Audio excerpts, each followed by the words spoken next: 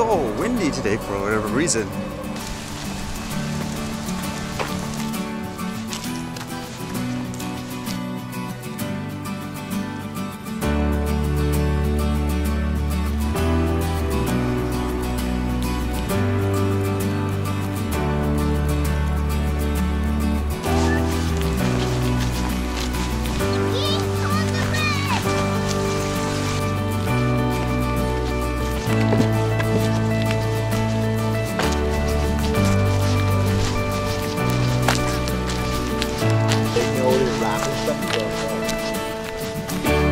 Something unfortunate happened last night. I was just capturing footage for the drone, seemed all good. Decided to go to a different location, said hey, it might look good here just with the sky color and all. Tried to hook up the controller to the phone, like hey, how come this cord isn't fitting? And upon further inspection, apparently I guess the end of the USB came off. I guess it's just from the wear and tear of putting it in and out for that long, like what, over 2 years ever since I had the Mavic Pro. This is all the original stuff. So I was like, okay, fantastic. I actually have a backup, but then unfortunately what's wrong with this cord is it's not all right angles, so the top basically won't fit into the actual case that I use. So I'll probably have to get another one, but it'll be for temporary use, I guess. Man, I think this is truly the year of the gear failure. First the main camera dying, the drone going wonkers, and essentially now even like the cord. And if you think about it, that SD card stopped writing too. The one that basically came with the drone. Holy smokes, what is it with this year? Maybe the universe is trying to make this an unaffordable hobby or something, huh? Talk about gear and camera and stuff like that. How about this one? It says Yuneec and Leica announced partnership. Yuneec and Leica camera AG announced the beginning of a strong partnership today. And it says the first result of this partnership is using the Typhoon H3 with the ION L1 Pro camera. This drone is on the larger side. I would say this is probably somewhere along the lines of an Inspire. It says here, new standards in aerial photography. User-defined image mode and focus setting, lossless digital zoom, and superior image quality make the ION L1 Pro the camera of choice in its class for all aspects of aerial photography. Some specs of the camera says developed in cooperation with Leica Camera AG, co-engineered with Leica, has a 1-inch CMOS sensor, 20 MP up to 4K 60 FPS up to 100 megabit. And while it has an integrated 3-axis gimbal like what a lot of drones had, this one says with unrestricted 360 view. So I guess you can basically turn it around everywhere, which not a lot of drones can actually do for the consumer ones.